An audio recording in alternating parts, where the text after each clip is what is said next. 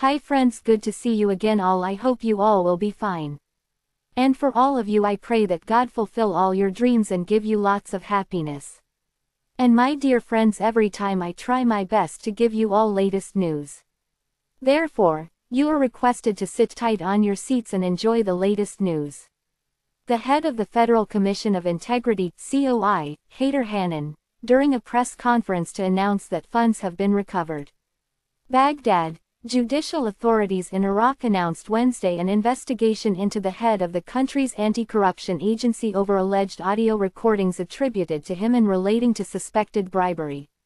The Commission of Integrity anti-graft body, presided over by Judge Haider Hanoun, responded with a statement denouncing what it called slander and lies, and said the recordings had been fabricated.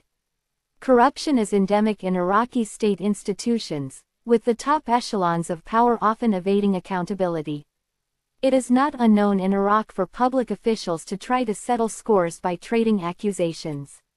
One sound clip on social networks, which has been picked up by media outlets, appears to be from a conversation suggesting Hanoun had received large sums of money and even a luxury car.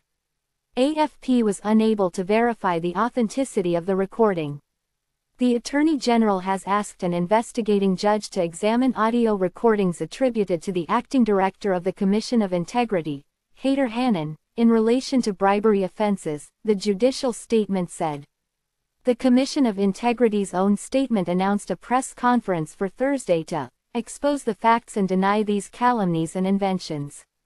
It denounced electronic armies, which had fabricated sound extracts attributed to the head of the authority, aimed at dissuading him from his mission and obstructing the Commission's work. At the beginning of September, Hanoun accused a judge of having obtained state land by posing as a security officer. He made the accusation at a heated press conference in Iraq's autonomous northern region of Kurdistan as he defended his own ownership of 2 plots of land in the south of the country. In late August, an Iraqi criminal court issued arrest warrants for a businessman and a former government official wanted over their alleged involvement in stealing $2.5 billion of public funds.